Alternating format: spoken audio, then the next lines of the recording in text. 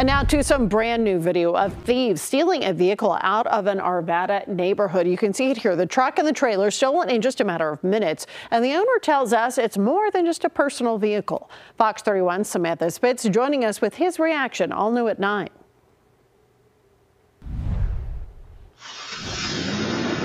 I just couldn't believe it. Joseph Graber says he woke up Tuesday morning to find both his SUV and trailer missing. It took him less than 5 minutes to break in and take off with the car. And so thankfully the trailer was empty, but the Suburban itself had a bunch of stuff in it. The thing I missed the most out of it is the Bible that my parents gave me when I was 15. The pastor and filmmaker spends his free time volunteering with Walk by Faith Theater, made up of students who perform musical productions at different churches in the area. We've got our whole costume and props on here. The trailer used as the team's primary source to transport their technical equipment for every show. And his Suburban has been in the family for years. For us, it was more than just a car. We would take that Suburban and go camping and four-wheeling up in the mountains with it, and just had a lot of fun with it as a family. Can you show me the stick you got? The absence of the two taking its toll, but Joseph says he hasn't lost faith. In a strange way, it made all of the theater team realize that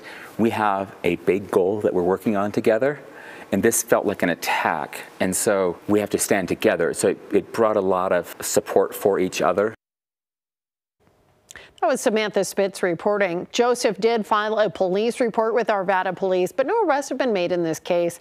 Anyone with information is asked to contact the Arvada Police Department.